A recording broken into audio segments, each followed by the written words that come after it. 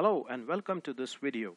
It's a video which is going to explain you about learning Python for intermediate, basics and advanced level with the help of Python Institute and their e-learning and assessment system called as OpenEDG. So let's get started.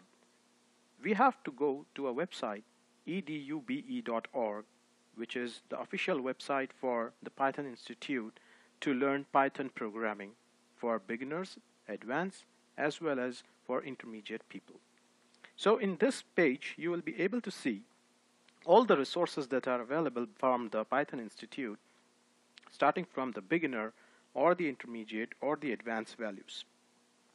Here it is also explained that certifications are also possible, and as a part of the academy, we have Python level 1 and associate level certifications available for the students without any charges or any cost. So let's get started to learn how to work on with the academy. So initially we can go to the academy and input our username and password, which is the email address given by the administrator of the academy. In my case, I have the administrator account as a different one, and this is my user account as a teacher. So let me just go ahead, put my IDs and password, and then I will try to log into the system. So here comes the first page, which tells me that I could have personally testing possible for myself. I can take my exams, I can do many practices here, and I can study more courses in order to enrich my knowledge. But we have to go for this teaching part, so let's switch from here to the organizational account. Once I will go to the organizational account, it will change my organization to Chakra University College of Computing and IT. So here in this case, I will have three sections. That is the profile, which is going to tell me the details about the university to which I belong, and then the learning center, including the classes and students. So let's have a class. So this is an old class which I have archived, and now I'll try to create a new class for the fresh semester for Python basics. I can have class for Python essentials or basics at the same time. So let's say we have Python programming basic, that is the first version, and I will put the description, and let me put the instructor as myself, and here I have the practicals and theory. I can also provide the start and stop dates for the semester, but in this case I will leave it as a blank, and let me create a new class.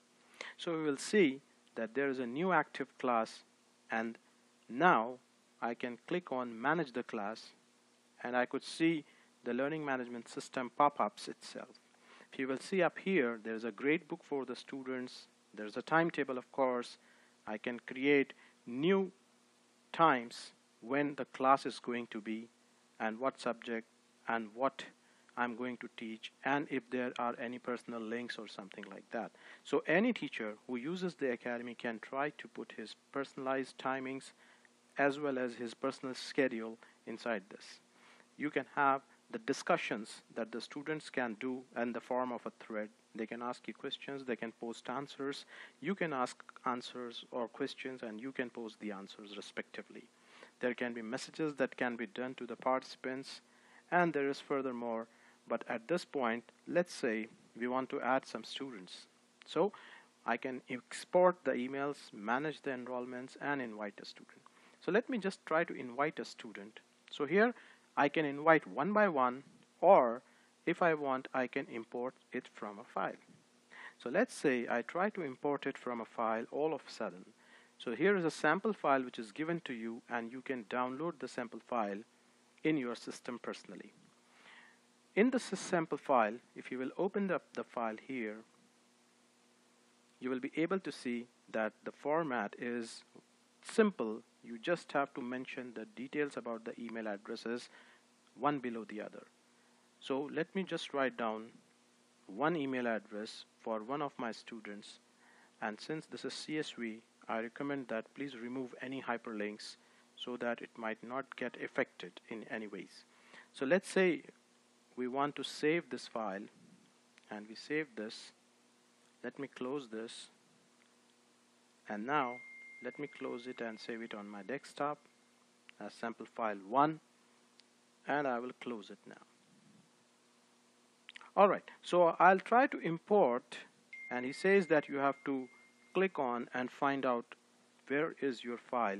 So let me go to my desktop, and let's say I have the sample file 1, and I will open it, and as soon as I will try to click on import, he's going to read the email addresses from the CSV file, and yes, you can see that an invitation has been sent to the user for my course at this time. So if I want, I can just finish up and tell the students to check their emails.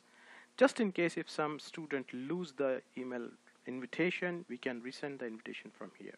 So once it is done, all the students can connect with us and the course personally. So if you can see for the questions, you will be able to find out this student is available, and if you will click on the activities, you can find out in this course what is the progress of the student. You can find out his grade book, and you can find out, or you can prepare the timetable for him. So there will be some when he is last active, what is his status, did he finish this part, did he finish this part, did he finish the quiz, and it will go on same like this for all the items that he is supposed to finish in this particular case.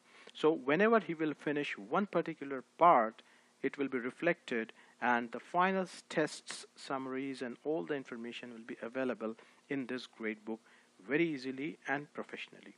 So this makes it really simple for us to teach a student with the help of edu.org, and since we have a course completion as well as certification also done, so all the students who are going to complete the courses under the name of Chakra University, they will be able to receive the certificates also from the system itself. So thank you very much for watching this video, and I wish a very happy learning semester. Take care, stay safe, stay home. Thank you very much. Good day.